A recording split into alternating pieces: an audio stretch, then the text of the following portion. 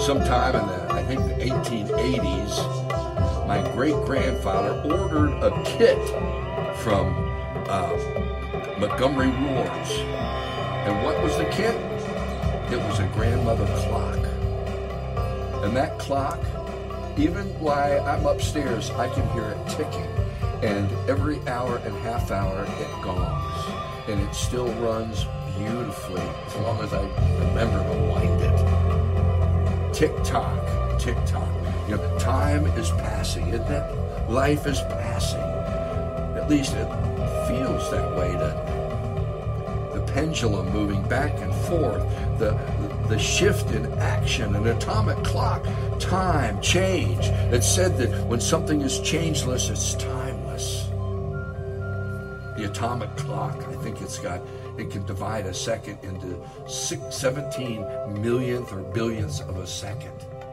And the second itself is based on a cesium atom and the way it transitions itself. It's amazing. And yet, when you think about it, you know, that cesium atom, if the gravity's heavier or if you're moving, it decays differently.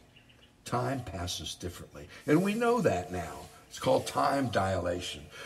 Time seems to flow at different rates, at different gravities, at different movement speeds. They say that the inside of a record is aging quicker than the outside of a record because the outside, or maybe it's the opposite, because the outside's experiencing more gravity.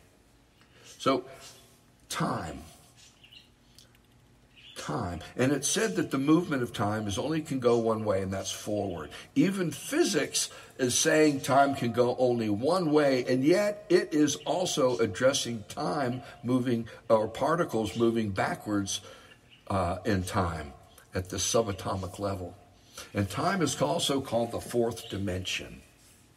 And all of these things are true of time, and we can get lost in thinking about them. But today's idea, the point of discussion, is really that this theory called the block universe theory, where all time exists simultaneously. And we're just passing through. Even Einstein at one point said, time is an illusion. In this block universe theory, everything is there. It's already there. Time isn't passing. We're passing through space-time. The present is basically our location within the block universe. The past is a slice of the universe at an earlier location. The future is a later location. So past, present, and future are locations within a singularity that is already done. There's a beginning, middle, and end. It's a done deal. You can hold it, and it's there. And we're inside of it, passing through it. Therefore, we have to think, is time an elaborate mind trick? And maybe it is. But it also poses that, does that make time travel possible? And within this theory, actually time travel is possible, but the time machine itself is already part of the block, so that you really can't change anything, as any change would already be part of the whole. Whatever it is already there, is already here, is already whenever, wherever. However, does this make the universe a predetermined, locked-in place where there's no ability to move, that you're just, following your destiny, and not even destiny, but a dogmatic sense of Cartesian, you're just one billiard ball? No, because even the block universe theory has evolved by saying that the block itself is evolving. It's dynamic. It's not static. So even though we can change things, we can't change anything. You see, this is where the paradox kisses its ass. And it's a really wonderful place at the deep end, because it's confounding. It's confounding. It It relates to our previous podcast on the eternal now. It relates to the mystic's dream of one whole reality that we're part of. It relates to, do we really live in a matrix? So the point of discussion today is about this block universe, all time existing simultaneously. Time's not passing. We're passing through. And we can touch it, and we can affect it and be affected by it. And yet, in all the differences and the iterations, it's all already part of it. Now, that's a query to me, and I like the theory because it allows for a lot of the physics of quantum physics and quantum tunneling and all that to take place in some interesting ways. But I'm going to just turn it over. I've thrown this out, and Bob Hayes is from Florida, a lifelong friend. Marianne Rudis is from Spokane Valley. My name is Red Hawk, and I'm coming from Spokane, Washington. And Bob, I'm going to throw it to you. I just threw out a whole lot. What's your response, reaction, roll your eyes, or whatever? Well, there's so many different theories out there. You've thrown out the block theory of time. There's also the multiple universe theories of time, and there's a lot of different things that physicists toss around and bounce off each other, and none of them seem to be able to get a hold of it and figure out which one is the more probable.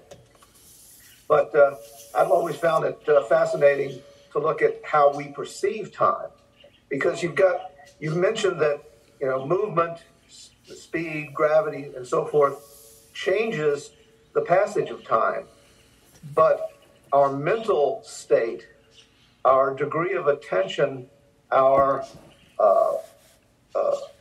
what is occurring at this moment of now also changes how we perceive time.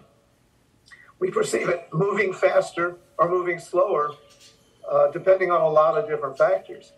And one of them being age. As we get older, time seems to pass faster. And so it's just a fascinating subject because it's all around us. We know things change. The sun comes up and the sun sets, and another day goes by and another week goes by. So we can see that something is changing. We're passing through time. But during this passage, we're also changing the way we perceive time.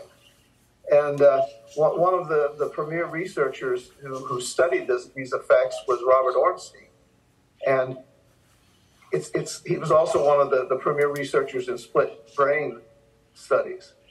And it's interesting if you look at his biography, you look at how he passed through his lifetime. The longer he studied time, the more he became closer to being a mystic.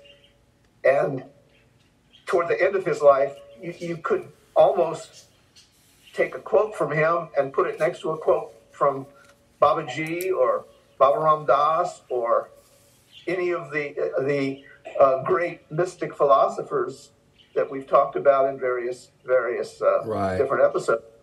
And so how does it, I want you to bring it back to the block universe, because that's our idea of discussion. And I know there's all these other aspects that we can get into, but I really want to see us, because that allows for multiple universes. That allows for, when you see the time as a fourth dimension and that it can be encapsulated. So I'm trying to keep our discussion not getting too far out in terms of our perceptual, because we've done that in previous episodes on time. Okay. Well, and I'm trying I'm not sure what I can say about the block universe, other than it's there and it's a theory, and I don't know a lot about it myself. So I'll step back and let Marianne take off on it. All right, Marianne. Well, yeah, because I know everything about this topic. Oh, right? it's new to me too. I mean, I'm that's why I want to entertain it. Yes. Well, I have been reading a lot about kind of, there are a couple of things that were mentioned already. So if we mark time by change. And if something is changeless, then we say it's timeless, correct? And if everything is happening, what was that movie that was just out? Everything Everywhere All at Once. And so if that's kind of this idea that everything is happening simultaneously, then it takes me to that place of how do we, I always go back to the practical applications. So how do we spend our time? Bob, you mentioned lifetime, in this lifetime. And so we have a specified lifetime. And the fact that it's happening it's hard to wrap your brain around that because we're living here in this linear place, and as we get older, I agree that time does appear to move faster. Is that because we're going through more changes as we age? Is it because we are starting to be able to perceive things differently? I don't know, it's all kind of mind-boggling, and yet it comes back to, do we have any choices? Are we affecting our lives? Are we affecting this universe? If everything is happening all at once, are all the ripple effects that happen from every little choice or every decision we make, they've already created those ripples. It's all happening at the same time. And I remember as a child being taught that everything that ever happened is already known. It's already done. And so then it would always come back to, well, if that's true, then why am I doing anything at all? Because I could go and sit on a beach right now with a Mai Tai or a drink in my hand, and everything that ever was going to happen is already happening. So why participate in anything? Because and I know I'm going around in circles here because this is it's just mind-boggling. So I have to come back to that. Yeah, maybe everything is happening all at once, but there has to be some entry point for our individual consciousness to be able to affect our lives, our thoughts, our direction, our actions. Yeah, and you put your finger on the main point, and to me, of this model. This model facilitates so many things in physics and astronomy and all of those things. But how can we change everything? Everything just predetermined. And this, if you go on in this model and you study it, you see that the model itself is a dynamic happening, so that we can affect it, yet we can't really change it. In other words, we can't change the outcome. We can't, and that's where it gets mind-boggling to me. Now, I'm going to step back a second and say, in terms of our perception of time, there have been great studies. I got to, Ornstein's is one on perception of time, but there are also, I think, a guy named Ellis is working on this. The older you get, the time going faster as you get older is a study that's been everywhere. If time is relative, that means when you're 2 minutes old, a minute is half your life. As we get older, a minute becomes smaller and smaller. That's one theory. Another theory on the perception of time is that time and a perception of it is based on how much you're learning and taking in new information. And as we get older, we're taking in less and less new information and relying on previous information. That's another theory. So if people want to go into that more, ask the question and Google it. It's a as an old guy and things are moving pretty damn fast. It's a question that draws my interest. However, this block universe thing, although I've heard of it, it's new to me, and that's why I wanted to entertain the thoughts of it. And Marianne, I thought you, again, laid your finger on, if it gets back to free will. Can we affect it?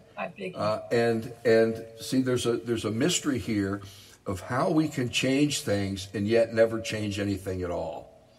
And I don't, our last podcast, we really determined that the brain is fixed in time. It's a click, click, click, click, click thing. It's got this neurological side. And so the left brain. Well, yeah. And so maybe the right brain is able to take this whole cube or sphere or whatever it is that holds all of time and is this dynamic happening within itself.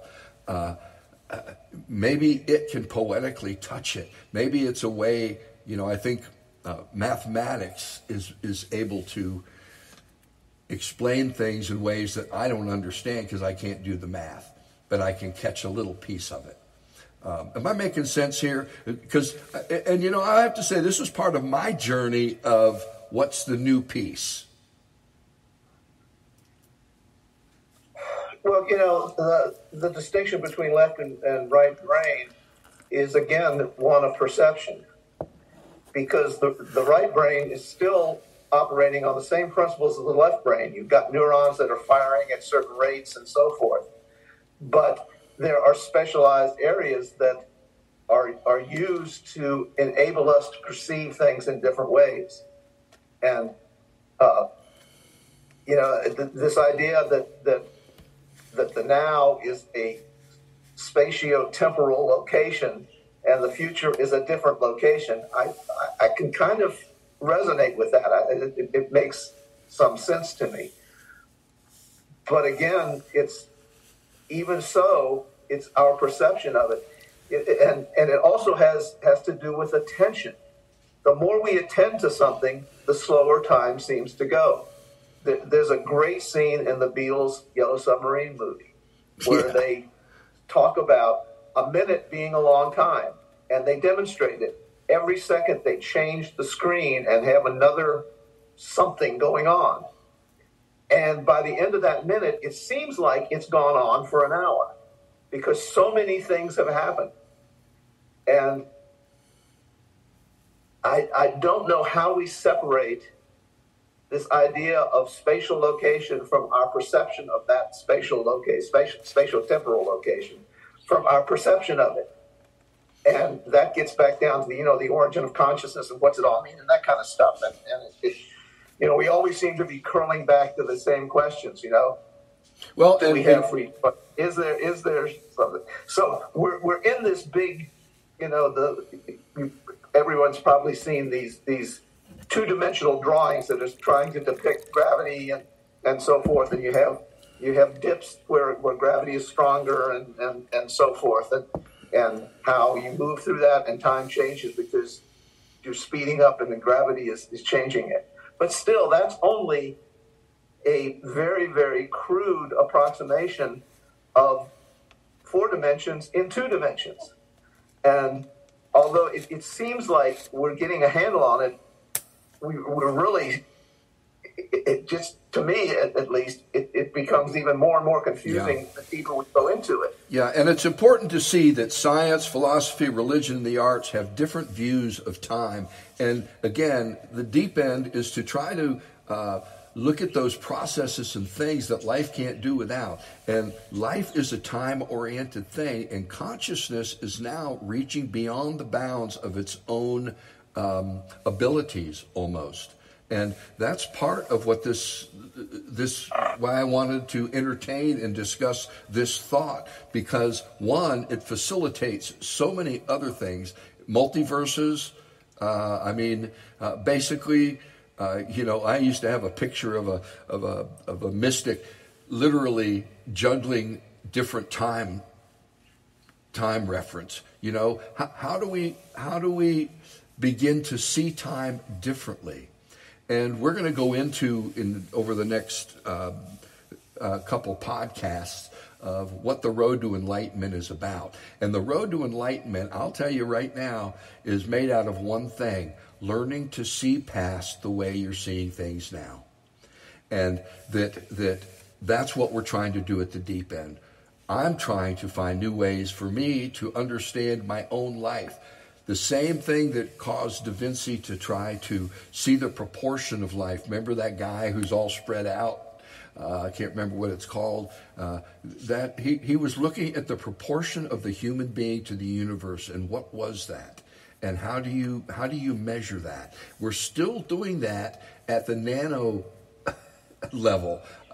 And the nuances are getting more subtle and more subtle. And I think that's part of what's happening in the politics. The nuances have gotten so subtle, people can't handle it, and they want to go back to primary colors. And the world doesn't work that way anymore. It's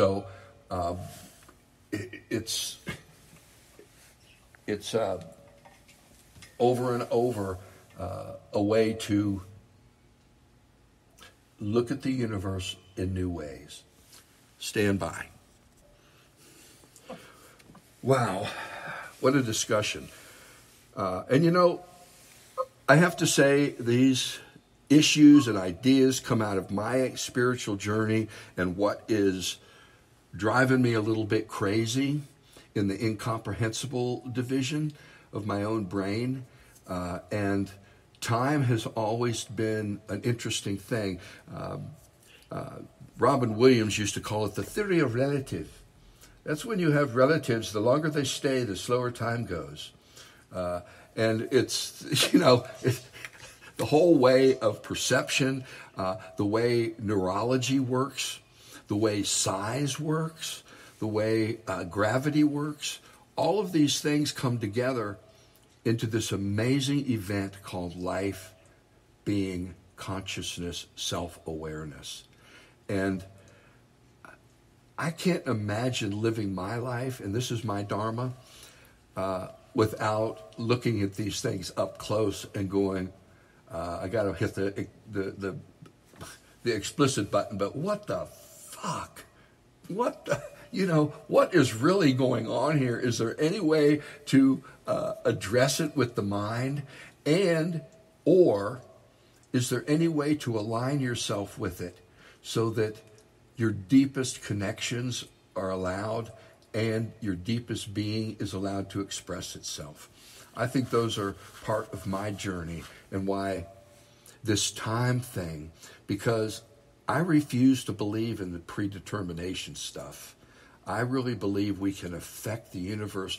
And, you know, I don't use the word God much, but if you look at my definition of God is the intent and impetus of the universe, that we are the growing edge of the universe that represents consciously the intent and impetus. We can look at what's happening with us, with a flower, with every animal. It's the same, you know, life wants more of itself. That's what Eros was all about, life wanting more of itself. And here we are still wanting more of itself, trying to somehow, I shy away from the word figure it out, but to engage it at deeper levels of nuance and understanding that can facilitate the processes that bring forth goodness and wholeness and health. Now, having said all that, and trying to place my own crazy journey within context, we're at the place of final comments. So, Marianne, final comments for you? Well, I think what strikes me about just this whole idea of time is how when we're trying to perceive it and understand it, that our imagination is what is critical to being able to even engage in any kind of conversation like this, because we are imagining, we are entertaining possibilities, we are entertaining things that we don't completely understand, but we are trying to put it into some kind of, at least I'm trying to put it into some kind of a useful backdrop for me to be able to live my life. And, we talked about this last week where perception is participation. So maybe that's the effect that we have on time. Maybe it is all happening, everything, everywhere, all at once. And maybe it is all already laid out. But as we perceive it, we're participating with it. And maybe that's that change. That's where our individual minute time on this planet, our minute time in these bodies, maybe that's what it's all about. That's our contribution. We come here, we've got whatever brain we have, and we perceive things, and then things kind of ripple out from there. And but I think too, the one other thing that I wanted to talk about was aging and the perception of time as we age. We know people who are 85 years old that are living a life of being old and not engaging.